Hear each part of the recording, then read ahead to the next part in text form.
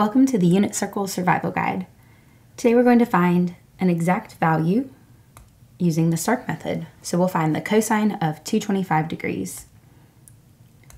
So here's a template that you can use, and it takes you through each of the steps.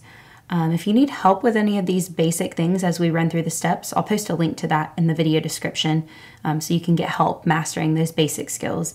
But here's what we'll use. So S stands for sketch the angle. So we'll sketch the terminal side of the angle. The A stands for A.S.T.C, which is our acronym that we use to decide which trig functions are positive in each quadrant.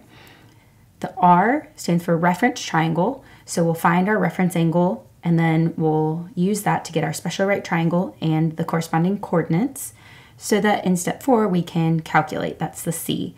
And we'll simply use our trig ratio, perform the calculation with that ordered pair, and we'll have our exact value of the cosine of 225 degrees.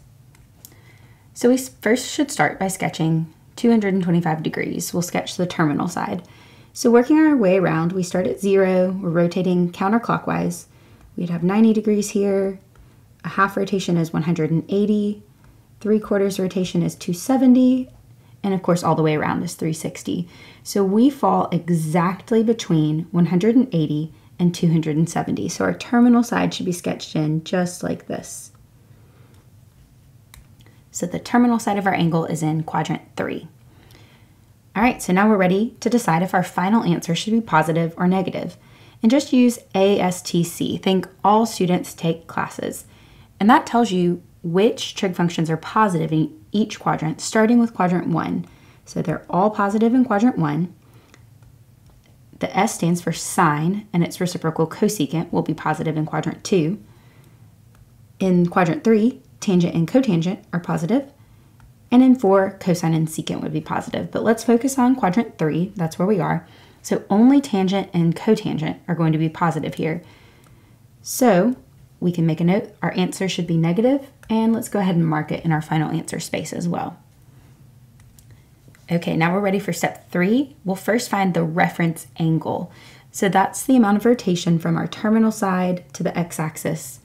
So we know we rotated 225 degrees, so we just have to figure out how many degrees past 180 that is. So simply subtract 180 from 225, and we'll get our reference angle is 45 degrees.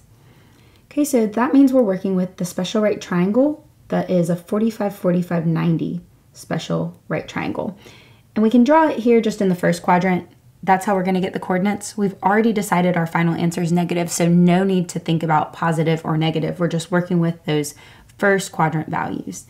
So we know that the coordinates that correspond with this triangle are going to be the same. Both will be square root of 2 over 2.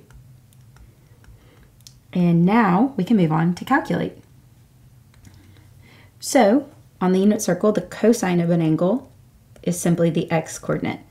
Not a lot of calculation going on here. Just look at the x coordinate. Remember that it's negative from step 2.